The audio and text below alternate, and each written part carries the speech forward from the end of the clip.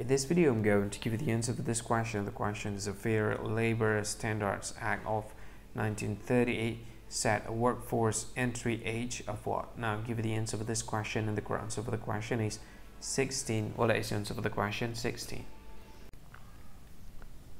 Hi, thank you so much for watching this video. If you find this video is very useful, you can help this channel to grow by subscribing this channel. Click this subscribe button and don't forget to like this video.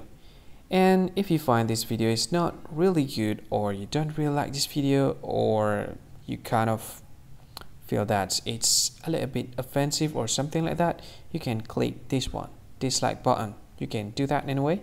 And if you want to share this video with your friend, you can share it by clicking this share button, and you can share it to any social media that you wish that is currently available at this time, like Facebook, Twitter, LinkedIn, and many others, right? And if you want to add this video to your playlist, you can click this one. You can watch this video later, and you can find more options by clicking these three dots. And yeah, don't forget to subscribe. I think that's all of it. Thank you so much for watching this video, and see you again in another video. Bye bye. See you again.